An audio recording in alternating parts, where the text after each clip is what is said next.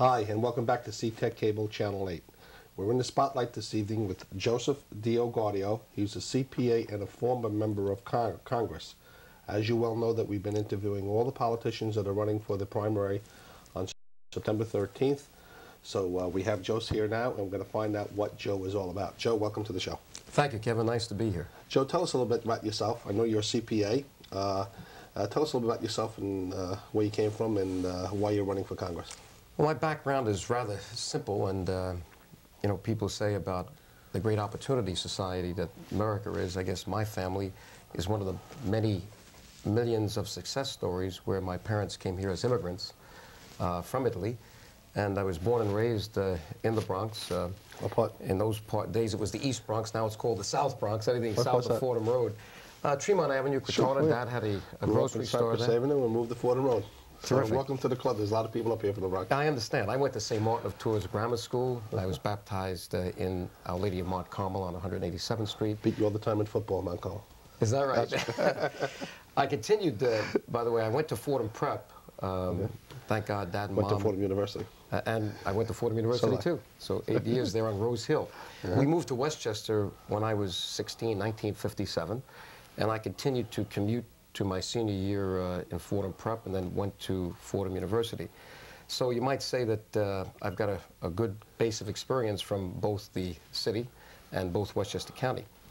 I'm proud of America that my dad, who had very little education, was able to come here in 1929 with a vision for his family, for himself, and looking for economic opportunity. He found it because he knew that hard work and producing was the answer.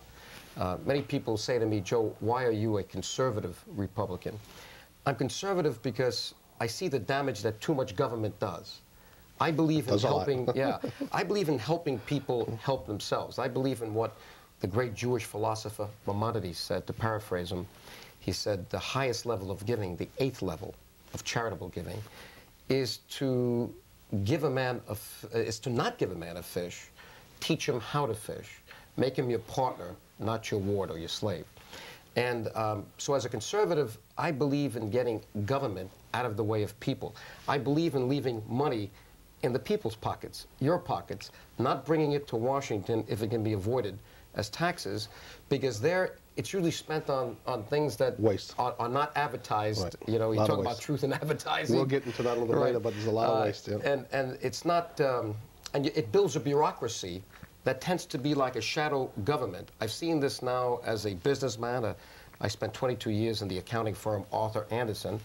It was not H&R Block. Nothing wrong with H&R Block, but I was trained very well in the world's largest accounting firm at that time to see things that no other member of Congress saw and could have seen, because I was the only practicing certified public accountant ever elected to Congress in 218 years. Is that correct? Is you a CPA? Yes. Is that still today? Yes, that's still today. There were 5 attorneys who passed the CPA exam, but nobody ever went to Congress as a practicing certified public accountant. And by the way, like you. They don't like you. Well, you can be sure that they didn't want to hear my speeches about their fiscal insanity. And that's why I wrote the book, Unaccountable Congress. When I left, I see you've got a copy in your hand. The book that he's referring to, Joe, you were a member of Congress from 1985 to 1988. I'd like to touch on that too, but the book here is written by Joe DioGuardi. Joe DioGuardi, CPA, and it's the Unaccountable Congress. And I've read some of the headlines about it, but I'm interested in reading it in full. But on the front, there's a picture of a gold credit card. Now I'm going to ask Joe, what is the purpose of the gold credit card? And when you find out, you're going to flip out. So, Joe, give us the story on that. You know, it's a very complicated subject when you talk about trillions and billions. You can tend to put people to sleep. You know, most people, myself included, cannot count that high. That's true. And that's how much government owes out. And it's incredible. And when you get into the budget process and you're trying to explain to people what's off the books, what's on the books, what the national debt really is, what the deficit really is, if I didn't come up with visual images and verbal images, and you'll see those in the book, people wouldn't get the message. So I felt that the cover should have the best visual image that I could find, and I've got it right here. It's a congressional voting card. I don't know if the camera can come in here. Joe has this card because he was a member of Congress for 4 years, and that's why he has this card. It doesn't work anymore as a voting card, but it's a good identification card when I go to Washington, because a former member has access to the House floor for the rest of his or her life. Frankly, lobbyists use it, but I'm not a lobbyist, and I refuse to be a lobbyist. Otherwise, run again. Tell us, when you were in Congress, what you did with that card. Well, I waved it around a lot. That's why my members, the fellow members, didn't like it. If you see the book, for a minute there, Kevin, the reason why I wanted to paint it gold was for effect, so you'd remember your gold card, or a gold card. And I say in the book, credit line unlimited, expiration date never, bill to future generations. And in effect, this has become the most expensive credit card in the world. I like to say that when I left Congress in 1989, I left behind 276 attorneys. Imagine a place with 276 lawyers and no accountant. That's Congress. Everybody's spending, nobody's counting. But I did take something with me. I took this card and I wave it around because I want people to realize that every time there's a vote, and they vote in Congress with a computer at the end of a row of seats, when you put this card in, you have 15 minutes to cast your vote. During a regular vote, there's sometimes a 5-minute vote, and you press yes, a green light goes by your name, no, a red light goes by your name, or if you're present, it's just an orange light. So one time I was running to cast some votes, and I said to myself as I pulled this out, it was right next to my Visa card and MasterCard, I said, it looks like a credit card. My God, it is a credit card. Because 60% of the votes in Congress are on money, are on appropriations, or on budget resolutions. And when this card is put in, there's not enough money to cover those votes. That's why we have deficits. That's why we sell bonds. There's $30 billion of bonds being sold every month to cover the old debt that's expiring. They roll it over. And pay off the interest. To pay off the interest. And for the new deficit. That's new debt that's required. So really, we're charging the next generation with this card. And I came up with a little Can I just see that card 1 second? Sure. I just want to imagine out there if we all had a credit card like this. Can you imagine if we all went to the stores and we all did our shopping locally here in the area, and we had this credit card and it had no line of credit on it? I mean, that no limit. No limit. And that you could just constantly charge and charge and charge. And then when the bill came in, you just put an appropriation bill on it and it says, okay, let's increase the debt, and they just pay it off. And it would be a great way, boy. We live real good, and I guess that's the way the members of Congress have been running the country. It's interesting. You don't even need an appropriations bill when you go over. Appropriations means you're really going to get the cash, or in effect, you're going to sell bonds to get the cash. You're right. So an appropriations bill can force the Treasury to sell bonds to get the cash to write the checks when they run out, and that's why we're running up this national debt. Now, if that's not bad enough, what my book tells you is that's what's on the books. There are things that we're doing today off the books where they don't make it part of the deficit. They disguise it, like the Resolution Trust Corporation, and you'll see this on page 18 of the book, where they, in 1989, came up with a $50 billion debt in order, or bonds, in order to fund the Resolution Trust Corporation, and that was off the books, in order to lend it to an on-book agency called FSLIC. That was the bailout, the Federal Savings and Loan Insurance Corporation. And yet, while we spent the money, and it's in the national debt, it never became part of the deficit, so the people didn't know it. So, and there are other things where we're committing, like Social Security. There's at least a $6 trillion, as actuaries and accountants know it, obligation under Social Security. Well, that's not in the national debt. All they've put in the national debt is the bonds we've issued. I'm glad you brought up Social Security, because it is, we have a lot of senior citizens here. And seeing that you're in Congress, you can verify this for me. Tell me if I'm wrong. Also with Social Security, you read in the papers, you read in the U.S. News and World Report, Time Magazine, New York Times, that the Social Security is good. It has a surplus to the year 2005 or 2015. But there's real no surplus in there. Isn't that money there just an IOU of the federal government, and it's in the IOUs of the government, that there's real no money set aside for Social Security that has a bank account on it that has all these billions of dollars? If you open up that bank book, so to speak, you would find an IOU in there from the federal government. The federal government that owns out $4.5 trillion, right? Right. So there's real no money there. There's no real no surplus. It's already been spent. It's really not a trust account. And yet, all the politicians like to talk about it being a trust account. And that's chapter 5 of the book. I named it Congressional Child Abuse. Send the kids the bill, because the kids are going to have to find that money in the future. We're kind of forcing them to raise taxes on themselves in order to replace that Social Security money, because what's happened, Kevin, is that even the money we raised through the Social Security tax, and if you remember, Carter put the Social Security rate and the base on automatic pilot since 1979. So for 10 years, you did have a surplus, but they took the cash out and they reduced the deficit in other programs. And they replaced it with a Treasury bill or a Treasury note, an IOU. So not only do you not have the almost $1 trillion that was collected in 10 years that was a surplus, that cash is not there.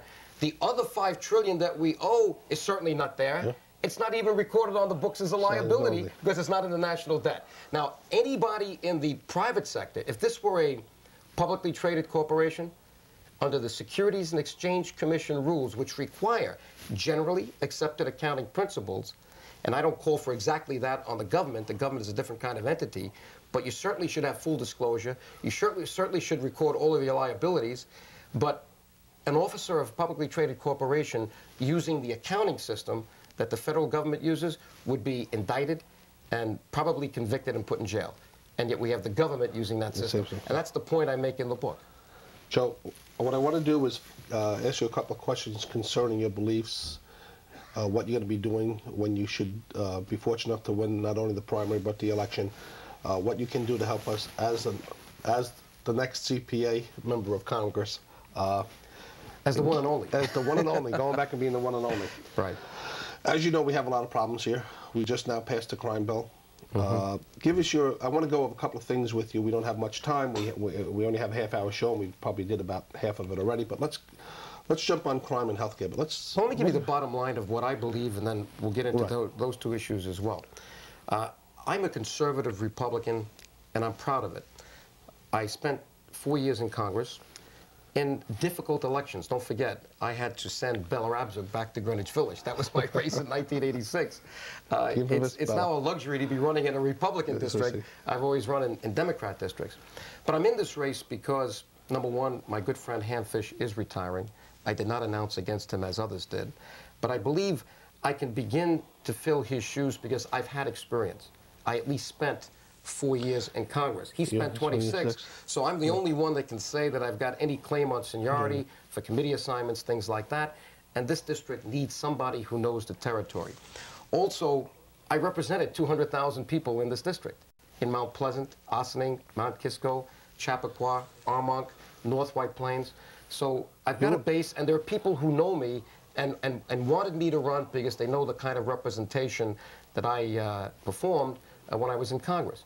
The other thing is, this is a great year for Republicans to run. It wasn't like 1992 with Bush failing in the polls. Now you have Cuomo and Clinton. So for those three good reasons, plus the fact that I've always felt that my place was in public service, I thought this would be a good race for me to be in. I guess the best reason of all, though, Kevin, is that I believe what I believe in is what the people of the 19th Congressional District believe in. Number one, taxes. I have never, ever thought of raising taxes. As a matter of fact, even in 1992, I called for a reduction in the capital gains tax to 10% to loosen up all this locked-in Which is still capital. good today, which is a valid statement today. Oh, yes, and you can be sure the first thing I do when I go to Congress is to try to roll back Clinton's tax increases and to reduce the capital gains tax from where it is today. It's over 30% to, you know, between the state and the federal, to 10%. And I think that's important because we want to see people sell things, a little money comes to the Treasury, they're not getting it right now anyway, and that money then gets reinvested or saved. And when it gets saved, the old multiplier effect, you know, Sam Lewison 101, that means it's there to be lent to business. As long as the federal government doesn't take it and spend it. That's right. Okay. Well, that's why I want only 10% to go, not 30% to go. The thing that you have to know is that the 19th Congressional District is among the most overtaxed districts in the United States of America. When you consider the combination of school taxes, real estate taxes, that's the property taxes, sales taxes, county taxes. If you're in a city that taxes like Yonkers, but that's just outside the district, there are some cities here. And then certainly Cuomo and Clinton, the state and the federal government. You're talking about a tremendous burden, and the people are fed up. and they're not seeing the money spent the right way anyway. So I would assure all of the people listening to your show that I would never, ever, ever consider a tax increase, and will try my best to reduce taxes, because I believe the money in your pockets is where it belongs, number one, and you know better what to do with your money than the federal government. The federal government will create a bigger bureaucracy, will keep you online with more forms to fill out. They will stifle business. They're certainly going to, you know, hurt your own family plan if they take too much of your money. And by the way, a definition of the bureaucracy, and I witnessed it firsthand, my definition, the bureaucracy is the process of turning energy into solid waste. That's what I witnessed. Nice example. Right. So besides taxes, the next thing is certainly crime. Sure. We have a problem here because we're close to New York City. And with the amount of drug use and drug traffic, we have problems in our neighborhoods. There are burglaries. People in the 19th Congressional District have to lock their doors not once, but 2 and 3 times. And it's a sad way to live. It's a sad way to live. And in New York State, under Mario Cuomo, we've had an environment here where we're protecting the criminals and not the citizens. Certainly, I would vote for a death penalty. I voted for one in the federal government for drug kingpins who commit murder, and I believe it will be a useful deterrent. I think that we've got to put more money into law enforcement. I would have voted against the crime bill that you mentioned because it had over $8 billion in social spending. Why do we need, in a $30 billion bill, that kind of money being spent on social spending? Almost 30%. Yeah, it's not right. If you want to spend it on welfare, call it welfare. If you want to spend it on social welfare, call it social welfare. If you want to spend it on something else, tell the public the truth. That's why I set up a foundation once I left Congress called Truth in Government. We have truth in lending, truth in advertising imposed on us, right, by government, state and local. Why don't we impose truth in government on them? If you want to spend something, tell us what it's for. You know, label it the right way and let the taxpayers know. So I would have voted against that bill because not enough money went into the law enforcement side, the police officers. It wasn't the $30 billion that you object to. It's the 30% that goes to social. Exactly. Absolutely. Exactly. Right. If I saw the rest of that money being spent directly to protect the citizens, put it on the streets, you know, create coalitions like I did when I was a congressman, be creative. You know, it's not just money that you got to talk about. Money's important, but you need to be creative. You need to find leverage. And when I was a congressman, I created a partnership between the Drug Enforcement Agency, the DEA, and the local police forces. We deputized 43 local policemen in each of the townships in the old 20th Congressional District, including Westchester, that's now part of this district. And we deputized them as marshals, and we created a fund so that if there was any properties confiscated, that money would not be just taken by the federal government, it would be shared with the local police departments, so there was kind of an incentive for them to work together. That is still working very well today. In Mount Vernon and Yonkers and New Rochelle, we have a lot of drug usage right near the border of New York City. I mean, let's face it, that's where it spills over right now because the laws in New York City are not being enforced the way they should. So crime is a big issue, and I want to see a lot more tough provisions. For instance, mandatory sentencing. If there is a repeat violent criminal, I think that we need mandatory sentencing. If there is someone that is using drugs while they're in jail, and we hear these stories all the time, and it was proven to me when I was in Congress, I introduced bills, I'll reintroduce these bills, that you cannot be let out of jail unless you're tested. Because if you're still taking drugs while you're in jail, it sounds ridiculous, but there is usage in jail. What are you going to do when you get out of jail? That's where most of the crime comes from. Right. Same thing with probation. If you're out of jail already, and you're just about to be let off probation, we should be entitled to take a drug test to know that. So I would really get down to some common sense, hard-hitting things, which I think are fair to the constituents and the taxpayers of America, certainly in the 19th Congressional District. The issue of spending is related to the issue of taxes. You can be sure that I'd be for a balanced budget amendment, a line item veto, and yes, even term limitations. A 12-year term is enough because we don't see enough of a turnover. If someone says, well, what happens when you have someone who's so great that you don't want to lose them after 12 years? Well, do what Joe DioGuardi did. Take a sabbatical for 2 or 4 years, go around and teach, write a book, and if you think you're that good, make your case again, run in another election, you'll be reelected for another 12 years. Another good thing about term limitations is something that you did on before. What happens in a lot of these bills is that you get people that are there so long, they become chairman of certain committees, and they insist on these bills having pork in them, mainly for their districts. Right. And if you don't vote for them, you're not going to get your piece of the pork, and that's what creates a lot of bad decisions in the government. So a 12-year or a term limitation would eliminate that. Right. Absolutely. Absolutely. So. Let me just get into two other issues, because I think related to health care is the issue of life, why I'm against abortion, certainly as a means of artificial birth control, and that's what's happening with this Freedom of Choice Act. It's incredible to me that under the Freedom of Choice Act, you could theoretically have an abortion in the 9th month for sex selection. This is not right. It's not human. I think that this is an area where we have to use a lot of compassion. The real issue, Kevin, is why do we have so many unwanted pregnancies in America? I think that's the issue. Abortion is a symptom of that problem. Now, when someone gets pregnant and they don't want the pregnancy, we have to be as compassionate as possible. We have to provide options. We can't say that you can't have an abortion without having options that someone can choose from. I very much like what the Respect for Life Committee is doing in the Catholic Church, and also their birthright program, where they find families to adopt children so that there is a real choice. And you might say, well, is there a market for this? Well, look at the hundreds of thousands of couples that are going to Eastern Europe, Romania, picking up babies with AIDS, all kinds of legal fees. Now, I've been to the Balkans 12 times as a human rights activist.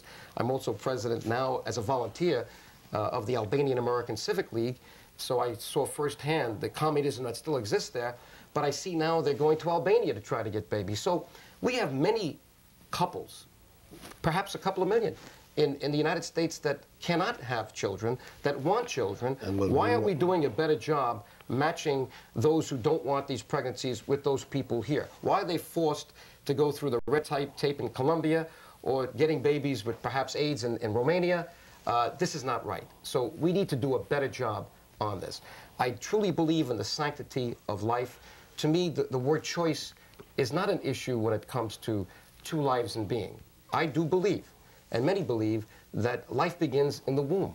It's not upon birth. And that when a life is in the womb, it's very vulnerable. Just like life is very vulnerable when it is very old, very sick, very infirm. And that's why I would be against, obviously, euthanasia and what Dr. Kevorkian is doing. To me, the issue is to celebrate life, to work hard as one of the best civilized societies in the world, to find solutions that are mutually beneficial to the person with the unwanted pregnancy, to the child that's not yet born, and to those people who would like to have those children. So I'm working very hard on that, and certainly I would agree with parental consent and also waiting periods on that as well. The issue of health care. Certainly I would not vote for a health care bill that used money for abortions, except for where the life of the mother was in danger. The Catholic Church just recently tried to make an arrangement with the Clinton administration on that they could come out and support the health care bill if they did not have federally funded abortions included in it. But the church did say that they would allow or agree to and still approve the bill, that the person can go out and get a rider towards it on their own and pay for it on their own. Well, that was not agreed by the Clinton administration. Yeah, I could see that, and I guess it was a good attempt to try to reach a compromise, but I still have problems with other parts of the bill, and maybe I could just say that because I think we it's have important. 5 minutes, take about a minute or two, because I want to leave you a good 3 minutes to wrap up your... Very good, Kevin. On the health care bill, when I was a partner in Arthur Andersen, for 5 years as a tax partner, I was kind of in charge of the industry section that related to healthcare, the hospitals. Back in 1981, I proposed to one of the larger hospitals in New York to do a hospital reorganization, and ending up implementing that. What that says is that I'm familiar with the nuts and bolts of healthcare, so I would be a useful voice on the inside for this district and for America.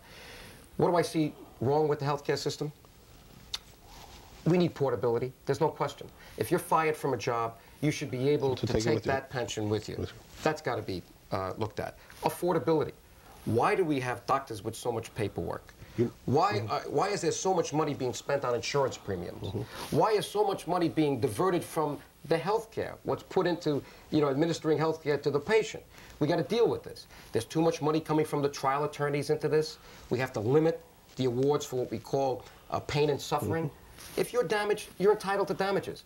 But we've got too many of these huge awards that are not easily measured. We got to put some reasonable limitation on that, and that'll begin to reduce the price of health care. So we have to make it affordable. There's another thing, Kevin. If you take a poll around America, 80% of the people or more feel today that America has the best healthcare system in the world. Does that mean it shouldn't be improved? No. We've got to find out how to cover everybody, but not by making the government in charge of everything and creating the biggest bureaucracy in the world. And what you'll have is, like Canada, rationed healthcare, people standing online, coming to Detroit to get operations because they can't get them there. We don't want that. So we can't throw the baby out with the bathwater. We need to amend or reform healthcare. We've got to bring more people into the system, ultimately, step by step, 100%. We need affordability, portability, and we need to use common sense so that the doctors are able to practice good quality medicine, not defensive medicine. Joe, we have about 2 minutes. I'd like you to give a wrap-up and address the voters of why they should be voting for you on primary day and then again on election day. And if you should be successful, or let's think positive, you will be successful, come on back to the show after September 13th so that we can get more of your views. Please address the voters. Thank you. I guess one of the best reasons to vote for Joe DioGuardi is that I was there before. I have a record. You can see the hundreds of votes, probably over 1,000 votes that I cast in a period of 4 years. So when I say what I'm going to do, you can test it easily by what I've done.